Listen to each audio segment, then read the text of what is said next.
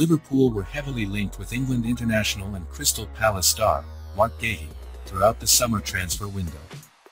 However, the Three Lions centre-half ended up staying with the Eagles and is wearing the captain's armband this season.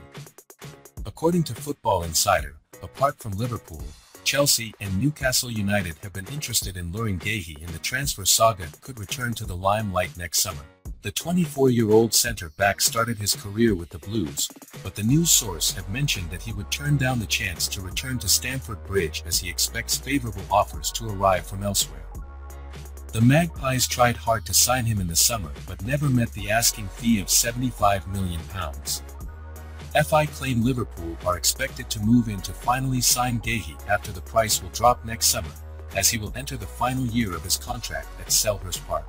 The Anfield side have been in search of a left-sided centre-half for a very long time and target the Three Lions defender to eventually replace Virgil van Dijk at the club. Under his captaincy, Crystal Palace are winless in the Premier League this term and have Liverpool were heavily linked with England international and Crystal Palace star, Mark Gahey, throughout the summer transfer window.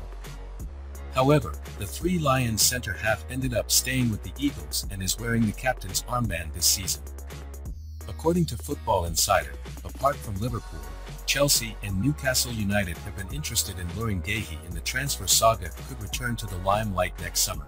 The 24-year-old centre-back started his career with the Blues, but the news source have mentioned that he would turn down the chance to return to Stamford Bridge as he expects favourable offers to arrive from elsewhere. The Magpies tried hard to sign him in the summer but never met the asking fee of £75 million.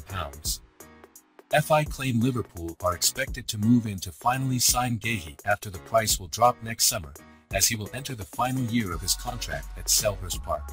The Anfield side have been in search of a left-sided centre-half for a very long time and target the Three Lions defender to eventually replace Virgil van Dijk at the club.